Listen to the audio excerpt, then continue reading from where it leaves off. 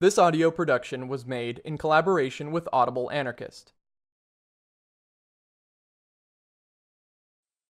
Chapter 18.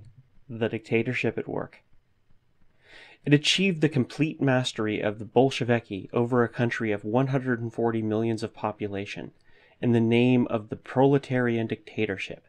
One political organization, the Communist Party, became absolute ruler of Russia. The proletarian dictatorship was not a dictatorship by the proletariat. Millions of people cannot all be dictators, nor can thousands of party members all be dictators. By its very nature, a dictatorship is limited to a small number of persons. The less of them, the stronger and more unified the dictatorship. In actual practice, dictatorship is always in the hands of one person, the strong man, whose will compels the consent of its nominal co-dictators. It cannot be otherwise, and so it was with the Bolsheviki. The real dictator was neither the proletariat nor even the Communist Party. Theoretically, the power was held by the Central Committee of the party, but actually was wielded by the inner circle of that committee, called the Political Bureau, or Politburo. But even the Politburo was not the real dictator, though its membership was less than a score. For in the Politburo, there were differing views on every important question, as there must be when there are many leads. The real dictator was the man whose influence secured the support of the majority of the Politburo. That man was Lenin, and it was he who was the real proletarian dictatorship, just as Mussolini, for instance, and not the fascist party, is dictator in Italy. It was always the views and ideas of Lenin that were carried out, from the very inception of the Bolshevik Party to the last day of Lenin's life, carried out when the entire committee was opposed to his opinion, and even when the Central Committee bitterly fought his proposals.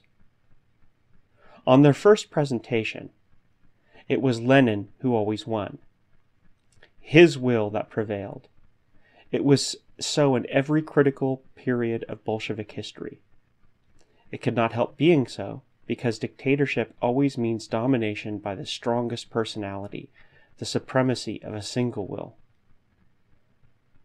The whole history of the Communist Party, as that of every dictatorship, indisputably demonstrates this. Bolshevik writings themselves prove it. Here is sufficient to mention but a few of the most vital elements to substantiate my contention. In March 1917, when Lenin returned home from exile in Switzerland, the Central Committee of his party in Russia had decided to enter the coalition government formed after the abolition of the Tsarist regime. Lenin was opposed to cooperation with the bourgeois and Mensheviki who were in the government, yet notwithstanding that the party had already decided the question, and that Lenin was almost alone in his opposition, his influence carried. The Central Committee reversed itself and took up Lenin's position. Later, in July 1917, Lenin advocated for an immediate revolution against the Kerensky government. His proposal was roundly condemned, even by his nearest comrades and friends, as foolhardy and criminal. But again Lenin won, even at the cost of Zionev, Kamenev, and other influential Bolsheviki refusing to be parties to the scheme and resigning from the Central Committee. Incidentally, the putsch, the attempt to upset Kerensky, proved a failure and cost many workers' lives. The Red Terror instituted by Lenin as soon as he came to power after the October Revolution was bitterly denounced by his co-workers as entirely uncalled for and as a direct betrayal of the revolution. But in spite of official protests of the most active and influential members of the party, Lenin had his way. During the Brest-Litovsk negotiations, it was again Lenin who insisted that peace on any terms be made with Germany, while Trotsky, Radek, and other important Bolshevik leaders opposed the Kaiser's conditions as humiliating and destructive. Once more Lenin scored.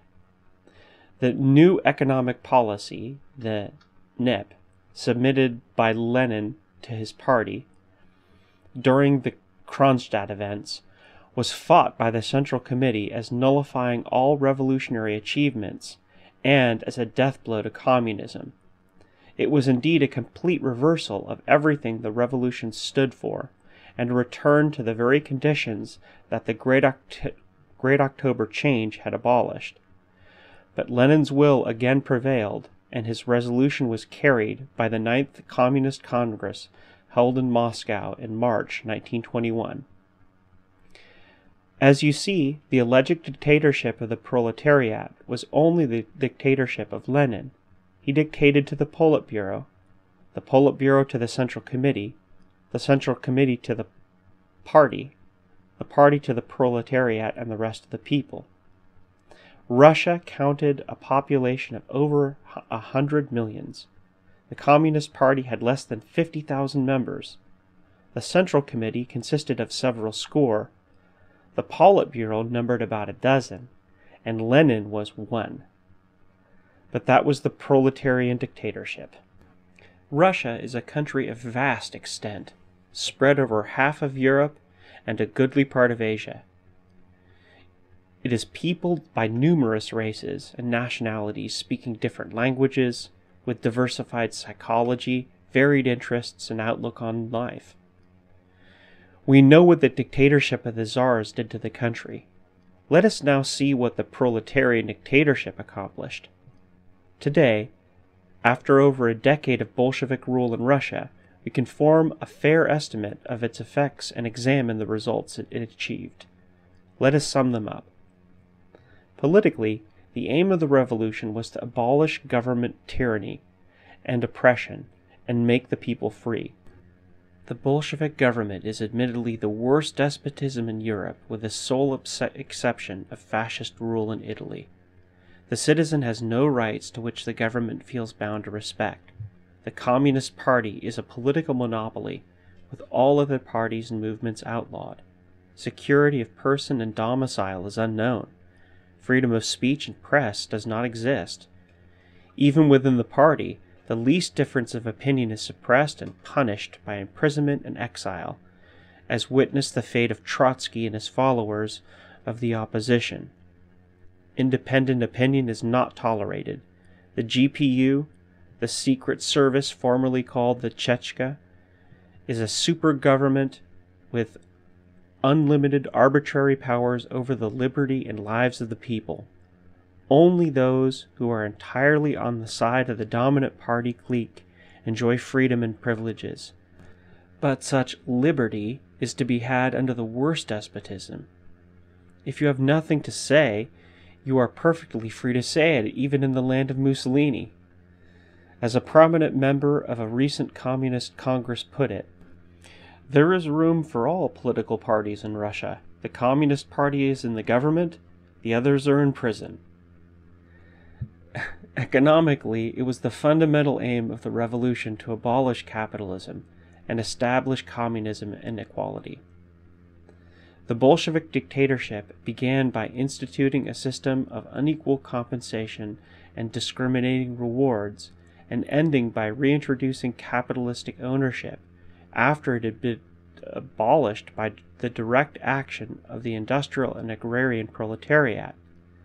Today, Russia is a country partly state capitalistic and partly privately capitalistic. The dictatorship and the Red Terror, by which it was maintained, proved the main factors in paralyzing the economic life of the country. High-handed Bolshevik rule antagonized the people. Its despotism embittered the masses. The repression of every independent effort alienated the best elements from the revolution and made them feel that it had become the private concern of the political party in power. Facing a new tyranny instead of the longed-for liberty, the workers became discouraged. They felt their revolutionary achievements taken from them and used as a weapon against themselves and their aspirations. The proletarian saw his factory committee subjugated to the dictates of the Communist Party and made helpless to protect his interests as a toiler. His labor union became the mouthpiece and transmitter of Bolshevik orders, and he found himself deprived of all voice, not only in the management of industry, but even in his own factory, where he was kept at work long hours at the poorest pay. The toilers soon realized that the revolution had been taken out of their hands, that their Soviets had been emasculated of all power, and that the country was being ruled by some people far away in the Kremlin, just as it had been in the days of the Tsars. Eliminated from revolutionary and creative activity, living only to obey the new masters, constantly harassed by the Bolsheviki and Chekists, and ever in fear of prison or execution for the least expression of protest, the worker became embittered against the revolution. He deserted the factory and sought the village where he might be furthest removed from the dreaded rulers and at least secure for his daily bread. Thus broke down the industries of the country. The peasants saw leather-clad and armed communists descend upon his quiet village, despoil it of his fruit of his hard labor, and treat him with brutality and insolence of the old Tsarist officials. He saw his Soviet dominated by some lazy, good-for-nothing village loafer calling himself Bolshevik and holding power from Moscow. He had willingly, even generously, given his wheat and corn to feed the workers and soldiers, but saw his provisions lie rotting at the railroad stations and in the warehouses, because the Bolsheviki could not themselves manage things and would let no one else do it. He knew that his brothers in the factory and in the army suffered for lack of food because of communist insufficiency, bureaucracy, and corruption. He understood why more was always demanded of him. He saw his few possessions, his own family provisions, confiscated by Chekists, who even took his last horse, without which the peasant could neither work nor live. He saw his neighbor villages that rebelled against these outrages leveled to the ground, and the peasants whipped and shot, just as in the old days. He turned against his revolution, and in his desperation he determined to plant and sow no more that he needed for himself and his family, and to hide even that in the forest. Such were the results of the dictatorship, of Lenin's military communism and Bolshevik methods. Industry stood still, and famine overwhelmed the country. The general suffering, the bitterness of the workers, the peasant uprisings began to threaten the very existence of the Bolshevik regime. To save the dictatorship, Lenin needed to introduce a new economic policy, known as the NEP. The purpose of the NEP, also known as the NEP, was to revive the economic life of the country. It was to encourage greater production by the peasantry by allowing them to sell their surplus instead of having it forcibly confiscated by the government. It was also to enable exchanges of products by legalizing trade and reviving the cooperatives formerly suppressed as counter-revolutionary. But the determination of the Communist Party to hold on to its dictatorship made all these economic reforms ineffectual, because industry cannot develop under a despotic regime. Economic growth, as well as trade and commerce, requires security of person and property, a certain amount of freedom and non-interference in order to function.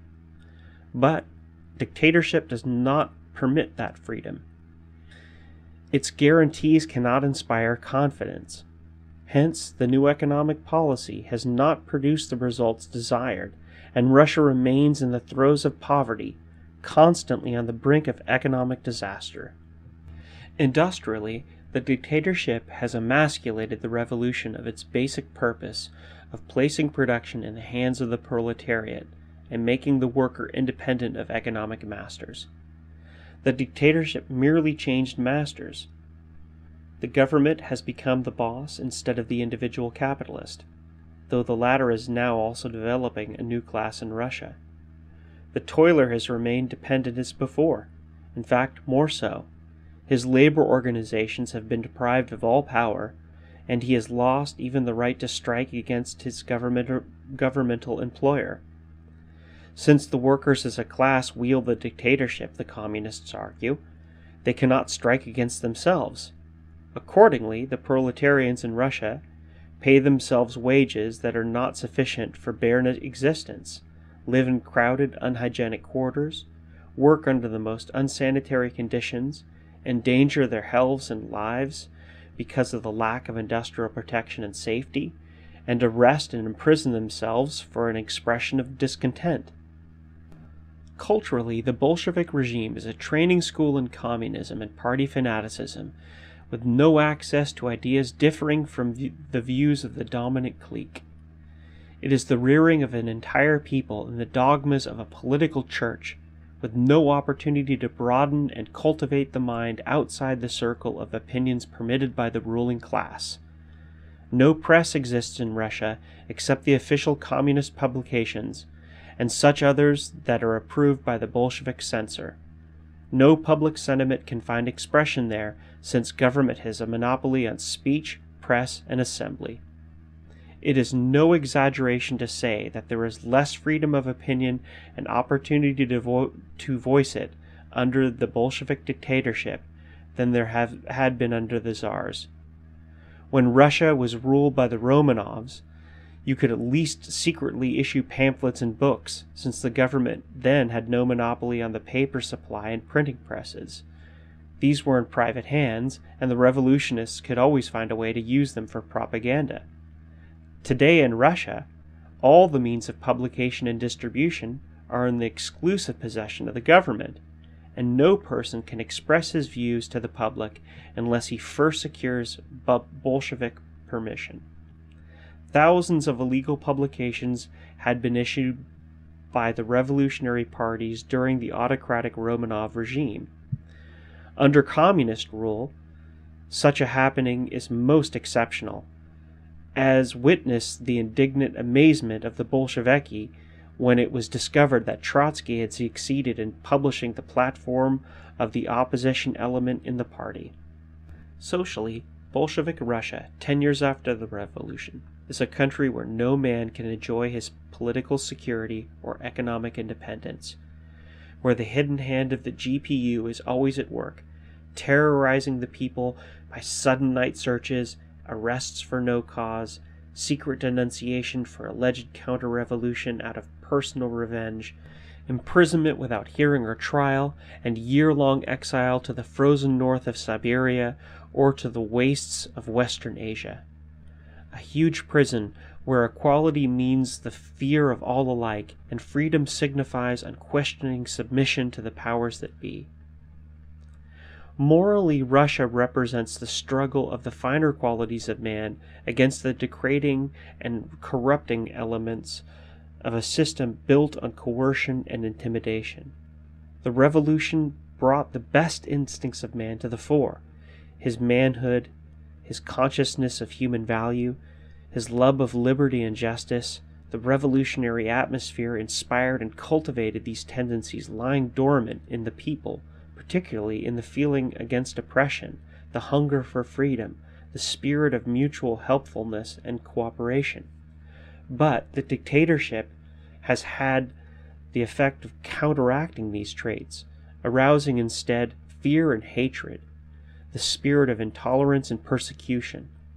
Bolshevik methods have systematically weakened the people's morale, have encouraged servility and hypocrisy, have created disillusionment and distrust, have developed an atmosphere of time-serving now dominant in Russia. Such is the situation today in that unhappy land. Such the effects of that Bolshevik idea that you can make people free by compulsion, the dogma that dictatorship can lead to liberty. So you think the Russian Revolution failed because of dictatorship, you ask? Was not Russia too backward to make a success of it? It failed because of Bolshevik ideas and methods. The Russian masses were not too backward to abolish the Tsar, to defeat the provisional government, to destroy capitalism and the wage system, to turn the land over to the peasantry and the industries to the workers. So far, the revolution was the greatest success, and the people were beginning to build a new life built upon the foundation of equal liberty, opportunity, and justice. But the moment a political party usurped the reins of government and proclaimed its dictatorship, disastrous results were inevitable. Revolution, when it comes, must deal with the conditions as it finds them. It is the means and methods used, and the purpose for which they are used, that are vital. Upon them depends the course and fate of the revolution. Let us learn this lesson well, because the fate of revolution depends on it. You shall reap what you sow is the acme of all human wisdom and experience. This has been a production of Audible Anarchist. You can find more Audible Anarchist on YouTube.